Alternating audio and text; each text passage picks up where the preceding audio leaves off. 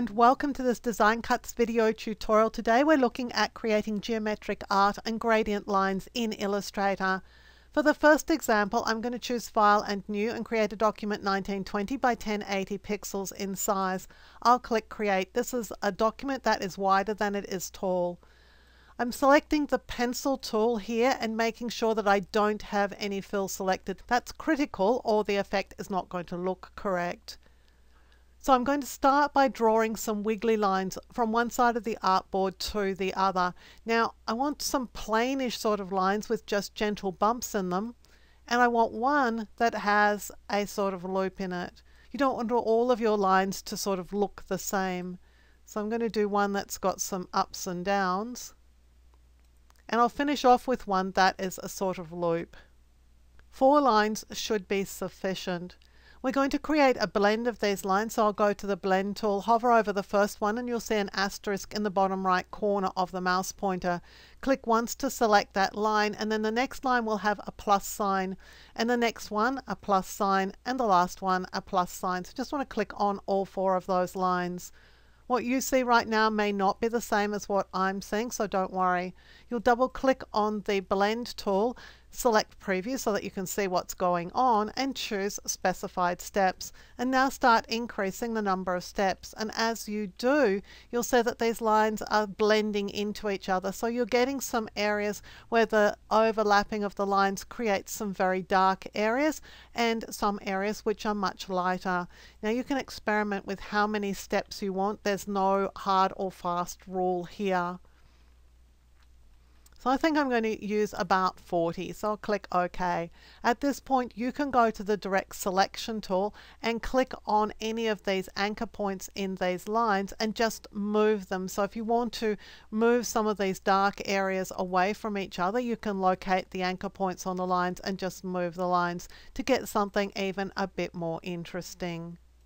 Now I'm going to settle with what I have here. But if we have a look in the layers panel, you'll see that we've got a blend in the layers panel, a blend and 4 lines. So we don't actually have all of these lines as individual objects. To do that, I'm going to make sure I have my blend selected and choose Object and then Blend, and I'll choose Expand. And that gives me a group with lots of individual lines in the group. Now I'm going to apply a gradient to the stroke on these lines, and I also want to blend them. So at this stage I'm just going to ungroup them. So I'll choose Object and then Ungroup. So at this point we just want a whole series of lines. Now you might be looking at this and wondering how you're going to see a gradient, and you probably won't be able to see a gradient because everything's blue. So what I'm going to choose is View, and I'll choose Hide Edges, and that just turns off that blue coloring. These lines are still selected, we just can't see the selections, and that's going to allow us to apply a gradient and actually see the result. We just need to remember to turn that setting back on later on. So I'm going to go to Swatch Libraries and go to Gradients, and here are a whole series of gradients that are shipped with Illustrator. I'm choosing Sky, but you can choose any set of gradients that you like. And if you don't like the sky when you get to them, you can just use these arrows to move back through some of these other gradients that are shipped with Illustrator. But as I said, I'm going to stick with Sky. So I'm going to click on one of these gradients and see that this linear gradient is now applied across my lines. Now we can tweak the gradient later on, we just have to find a gradient that we like at this point. So you can experiment with various of these gradients until you find the one that you really like. I think I'm going to settle for this one today. Now at this point the gradient is just being applied along each individual line, and we're seeing sort of a build-up of colour, but only up to the original colour in the gradient. I would like to have these areas even a little bit darker, and so I'm going to use a multiply blend mode, because the multiply blend mode is going to enhance the colours where these lines are over the top of each other. So I'm going to the appearance panel. I still have all of my lines selected. From the bottom opacity setting, you'll see that there's an opacity for the fill and an opacity for the stroke. We're going to choose the opacity for the entire line. I'm going to set this to multiply. And so we're getting these really nice darker areas where these lines are overlapping. So this is the before, and this is the much richer, much more interesting after. Now I'm going to group these lines back again because they're going to be easier to handle that way. So I'll choose Object and then Group. Now I just want to show you one thing because you may fall foul of this.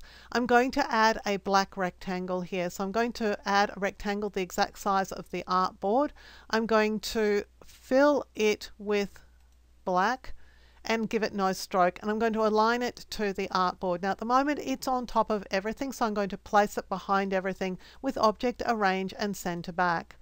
Now the lines are no longer visible, and the reason for this is that blend mode that we applied is actually affecting the interaction of these lines as between the lines themselves, but also with the rectangle underneath. And multiply blend mode just means everything's turning to black. So to solve that problem, I'm going to reselect my group of lines. I'm going back to the appearance panel. I'm going back to this opacity setting, but this time the opacity setting is affecting the entire group of objects. So I'm going to click that open, and there's an option here called Isolate Blending. And what that does is it isolates the blending to the objects within the group, but doesn't let that blending affect the grouped objects and other objects in the artboard. So this is isolating the blending to within the group, and now we're able to see our lines again.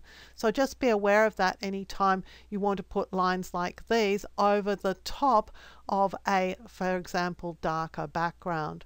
Now, as I said before we finish up, view and then show edges, because we need to be able to see those edges when we select things in future. For the next set of lines, I'm going to show you a really interesting effect that you can create with the transform tool. I'm going to choose File and then New and just create a square document. Mine's 1200 by 1200 pixels in size. Now again, I'm going to turn off the fill here. I just want a line, and I'm going to the line segment tool. And I'll just draw out a line here that is somewhere starting around about the middle of the document and then just extending partway across the rest of the document. So that's the starting point for this line. And what we're going to do is we're going to create a sort of radial shape here with this line. So with it selected, I'm going to choose Effect, Distort and Transform and Transform. And this is one of the most fun and really, really valuable tools in Illustrator. So we're going to start by turning preview on so that we can see what we're doing. I'm going to set the horizontal and vertical scale to 97%. So this line, as it rotates around, is going to get smaller and smaller. I'm going to set my angle to 29%, and I'm going to show you in a minute why that's a really good setting. And then I'll set the rotation point. At the moment the rotation point is in the middle of the shape, but I'm going to select the top left corner here. So it's going to rotate around a central point. And then I'm going to increase the number of copies to about 60. Now the reason why I chose 29 degrees is that it's throwing everything off a little bit. If we increase that to 30, we just get all these lines rotating on top of each other. But when we select something like 29 or 31, then everything is rotating in a more interesting manner. I might just kick my copies up one more so that I get this area filled in. So you can experiment with different values for angle and different values for copies, but you want to get a sort of filled in shape like this. And the 97%, every one of these lines is 97% of the length and width of the previous line. So you're getting this final effect. I'll click OK. Now the shape here is really just a line. When I go to the appearance panel, you'll see that there's a transform effect. So this line is just subject to a transform effect. So what I want to do is expand this shape. So I'll choose Object and then Expand Appearance. And if we go to the Layers palette, I'm just pressing F7 to get there, you'll see that we now have a series of groups. So I'm going to ungroup these objects with Object Ungroup and continue to do that until Ungroup is no longer an option. So we just have now a series of paths. And it's time to bring in a gradient fill. So with this entire series of shapes selected, I'm going to apply a gradient. And I'm going to make sure the gradient is going on the stroke because that's all we have. We've got lines but no fills. I'm going to set this to a radial gradient. Now just a heads up, this gradient dialog is going to look a little bit different in earlier versions of Illustrator. I'm using Illustrator 2019. There's a new tool in Illustrator 2019. So don't be surprised if you're using an earlier version if you don't have those options. Now I'm going to press Control or Command H just to hide the handle so that we can see the effect that we've got. And because we've got a gradient that's going from black at the tips to white at the middle, we're losing sort of the middle of these lines, and we're getting this really interesting sort of almost like a sparkle effect. Now you could increase the stroke weight a little bit if you wanted to get sort of darker shapes here, but this gradient is working really nicely. The other way around from black to white is going to look very different, but again, it might be a look that you like. It's just, for me, I'm preferring this one. So there is a set of geometric lines created using a simple transformation, and then they have this really interesting radial gradient applied to them. You could take this object, for example, and make a pattern out of it. There are all sorts of things that you can do with it.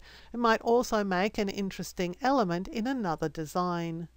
For the last design, let's create another landscape size document, just so we've got plenty of room to work in. Mine's 1920 by 1080. Now I'm going to start with the rectangle tool and draw a square. So I'm holding the Shift key as I draw out a square. I don't want my square to be enormous. About this size is pretty good, and it can't have a fill. So I'm going to apply a rotation to this square. So I'll choose Effect, Distort and Transform, and then Transform. Now for this rotation, I'm going to decrease the size of each of these squares to 95% of the previous square size. So we're going to reduce the size quite considerably. We're going to rotate around the center point, and we're going to do a 3-degree rotation. So these squares are going to start to rotate around and to shrink, and so I'm just increasing the number of copies, and you can see the effect that we're creating.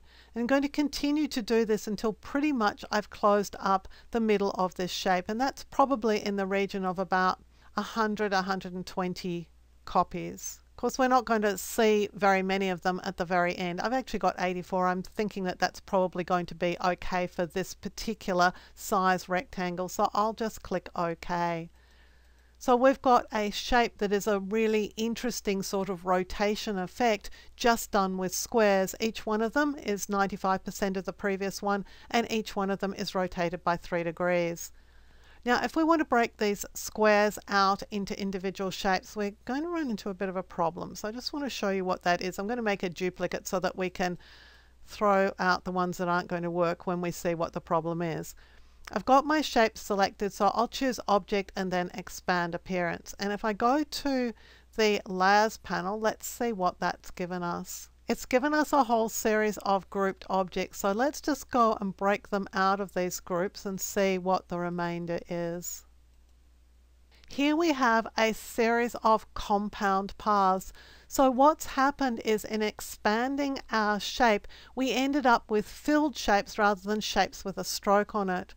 Now, because we can apply a gradient to a stroke, we may prefer not to be working with compound shapes, because in that case what you've got is that each of these squares is actually not a stroked square, it's actually a filled shape, and the shape is this line. So if we don't want compound paths to occur, then that's not the right way to expand the shape. So let's have a look at this one instead. What I'm going to do here is, having made my shape, convinced myself that it's all looking really good, I'm going to flip the stroke and the fill. So now I can't see anything, but I know those shapes are there. Now I'm going to expand the object with Object Expand Appearance, and then I'll choose Object Ungroup until Ungroup is no longer an option. Now you'll see that I've got filled paths. Well, I've got filled paths because I've got a fill applied to it, but I can stroke those filled paths by just switching the stroke and the path. And so this time I don't have compound paths. These are squares that have a stroke around the edge. So there's a different result, and it just depends on how you expand these shapes, whether you expand a stroked shape or whether you expand a filled shape and then flip the fill and the stroke after you've done that. And I think that's probably a preferable way of doing this. So now that I've got all my shapes here, I'm just going to group them back in, but this time they're just going all those paths into a single group. At this point, we can apply a gradient to those. I'm going back to my gradients, and this time I'm probably going to choose gems and jewels. So let's just see what we've got here. Well, there's some interesting gradients here. Again, I'm going to press Control or Command H so I can hide the edges and just see more clearly what's happening here. With the shape still selected, I'm going to switch across here to a radial gradient, and I'm going to flip my gradient. You will probably find that you get better results with lighter areas of the gradient towards the middle. I'm actually going to pull that stop off, and let's just go with these two colors. Flipping them, the result is very different, and it doesn't seem to be as apparent that we've actually got a gradient on that shape, but certainly with light towards the right hand side, we're getting this really interesting look to our shape. This shape could be made into a pattern, for example. Because it's a square, we can just drag and drop it straight away into the swatches panel here. So let's go and make a pattern out of that. We'll have a look at that one in a minute, but before we do that, let's grab this shape and let's flip it with Object, Transform, and we'll choose Reflect. I'm going to turn Preview on and I'm going to reflect it. It doesn't matter over the horizontal or the vertical, either will be just fine. I'll click Copy, because the result here is that these two shapes are now flipped over the top of each other and they form a sort of floral shape. Now, to be a bit neater, because they're in groups, I'm going to choose Object, Ungroup, and I'm going to ungroup all of them. So that's two sets of objects, and now I'm going to regroup them. Just a little bit neater in the layers palette here. This one I'm also going to drag and drop into this swatches panel because it too can become a pattern. So let's see what we've got then.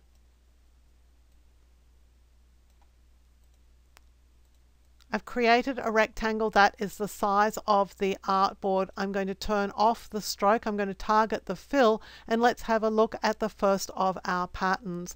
Of course, we can scale this by choosing Object and then Transform and Scale. Make sure to turn off Transform Objects, turn Preview on so you can see what you're doing, and I'll just take this down to 50%. And you get this interesting pattern that because of the way the swirls are occurring, it actually looks like it's sort of moving. It's on an angle. It looks like quite a dynamic pattern. Now, with this shape still selected, let's try the second pattern, and this is the more floral one. And this is the result that we're getting with that shape. Now, you can always place a filled shape over the top of these. Let me just show you what I'm thinking. 1920 by 1080, another rectangle the exact same size. Let me go and this time fill it with just a plain color.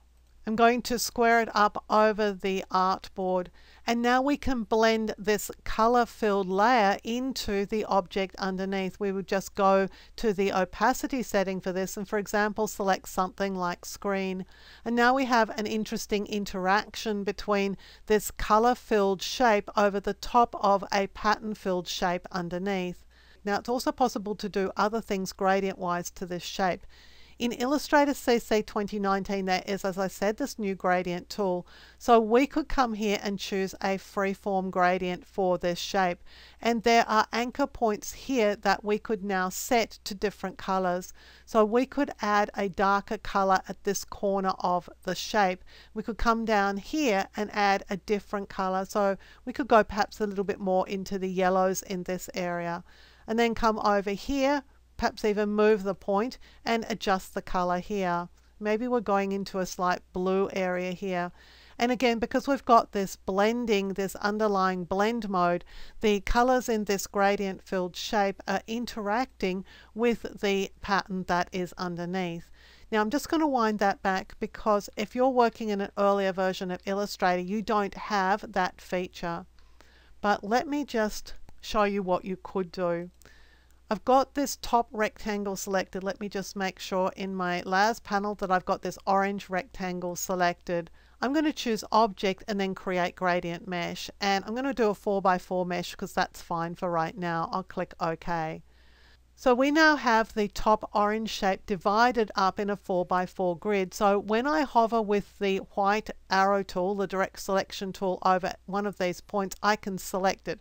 I'm actually going to shift select another one as well. Then I'm going to the eyedropper tool, and you can see that its shortcut key is I. That's going to help you in just a minute. And I'm going to target a different color for these 2 points in the gradient mesh. So now let's go and select a different set of points. I'll select this one over here and shift select one of these on the edge and maybe one over here. And then I'll go and press the letter I to target the eyedropper tool and go to a darker color for these other points.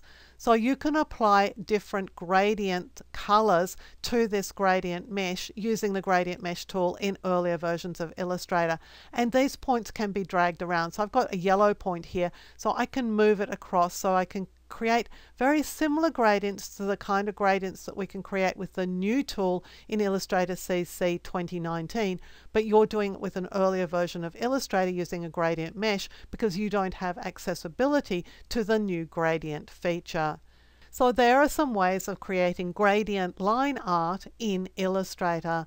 I really hope that you've enjoyed learning these Illustrator techniques. Please let us know what you think in the comments below and give us a thumbs up if you enjoyed this tutorial. Until next time, I'm Helen Bradley for Design Cuts.